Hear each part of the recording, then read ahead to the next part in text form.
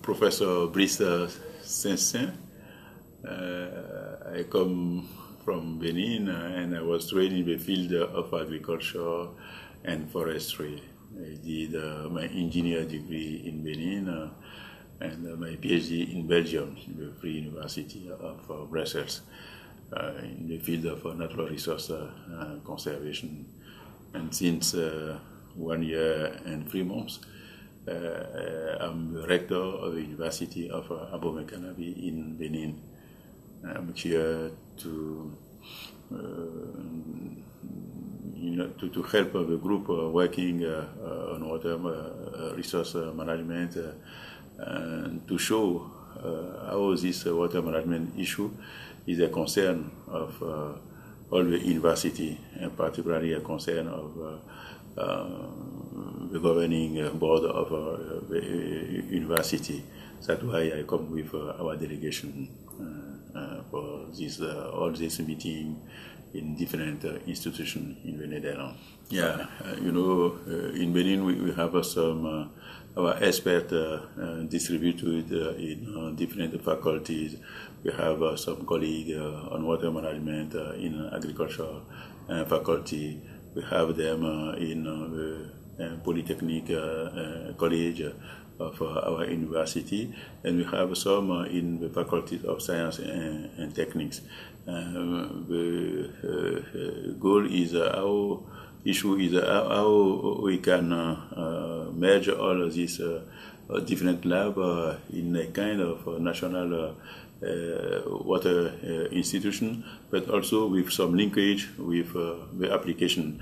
I mean, the Ministry, for example, of Hydrology and Water Resource, and also the different NGO working on the field directly to how to manage in a best way water, for example.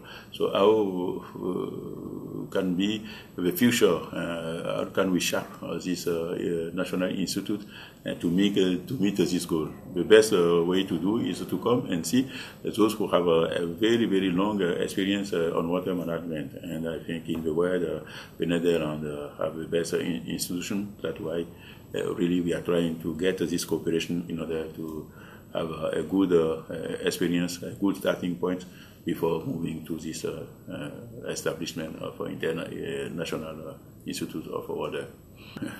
Benin is a coastal country, and in most of the coastal countries in West Africa particularly, we have about 60% of the population, sometimes more than that, living in this coastal area, where you have a big problem of inundation, a big problem of water management with this high population density, meaning water pollution, and also how to distribute water. And in case of, for example, of inundation, how can really you establish an emergency plan and so on.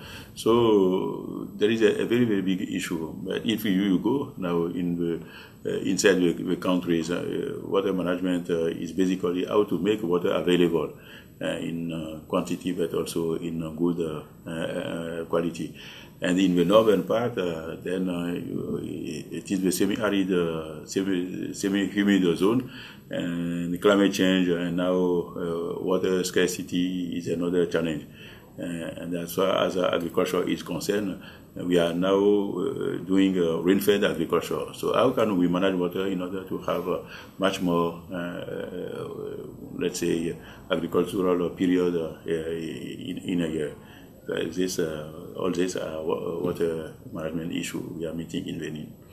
The experience in water management that the Dutch partner have is a very important pillar for us in order to contribute to the establishment of this national water institution. So what is very important is that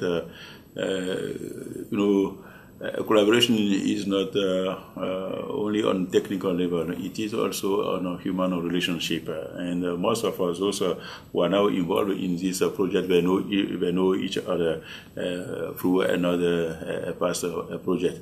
So we have to build on what was already established in the frame of relationship, but also more and more knowledge we have of each other. That's why I'm sure that this capacity that can be built here can make a very, very big change in Benin, not only at university level, but with impact on the civil society also. So for us, coming through to this project, that we hope it will be managed in a participatory way, can really strengthen our motivation to establish this National Institute of Order.